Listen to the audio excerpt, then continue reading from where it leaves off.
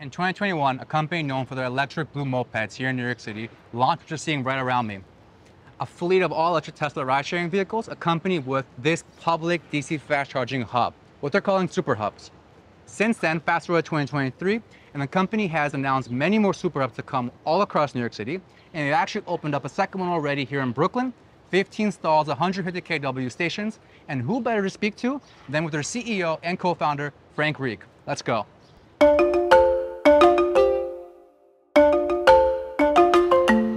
Frank, it's good to see you again. Yeah, same here, pleasure. Yeah. How's it going?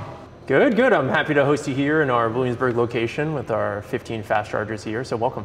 Thank you. Yeah, let's just dive right in. So I'm very curious, how are you actually going about finding these locations with such high power? Because that's been a common struggle for people trying to deploy fast charging infrastructure. I think with any growing company, it starts with the team. Getting the right mix of individuals with the right experience, because the task at hand is a hard one, like you just described. Right? How do you build a site like this in a big, complicated city like New York? I think the second piece is attacking the right elements. Working with utilities, working with our own data sources, finding where is that excess power on the grid today? Where does it actually exist? Then you got to work with the real estate partners. Where is there enough just physical space, real estate in the city to actually put a site like this? There aren't that many locations where that excess power overlaps with real estate. And then can you get a business deal done? Is it a rational landlord? Can you get the other permits you need from the Department of Buildings, Department of Transportation? So it's complicated stuff. Yeah, there's a lot of different variables, a lot of different people, companies, organizations kind of meshing together to deploy a location like this. Yep. What is the most common challenge you're experiencing working with utilities or regulatory bodies to get a site like this operational? Nothing beats access to power. Power, yeah. In these dense cities, whether you're talking about a Boston or a New York or San Francisco, they all have very similar problems. Just because you have the right location or you want to put EV fast charging somewhere, that does not mean you can get access to power in the grid. And even if you can get access to power in the grid, maybe it'll take 2, 3, 4 years to get that power to you. So imagine talking to a landlord and saying, hey, I'd love to put chargers here, but in 3 years. Can I get free rent for 3 years? No. You can imagine how that conversation goes. So by far, the biggest barrier is access to power. So then on the flip side, what is one of the biggest benefits of being here in New York and deploying infrastructure at scale like this that may not be occurring elsewhere in the United States? I would say the biggest advantage for us building in a city like New York is it allows us to really accelerate our first mover advantage. Because where that extra power in a grid, where it overlaps with real estate at a site like this, it matches up with zoning, as I mentioned earlier, they're so few and far between. What Revel's doing right now is locking all those sites up before the eventual fast mover, fast follower comes. Right? So that's really exciting to us. I think it plays into our entire strategy, which is build before anybody else, build at scale, have the first network of fast charging in a city like this that's accessible, reliable, ubiquitous around the city.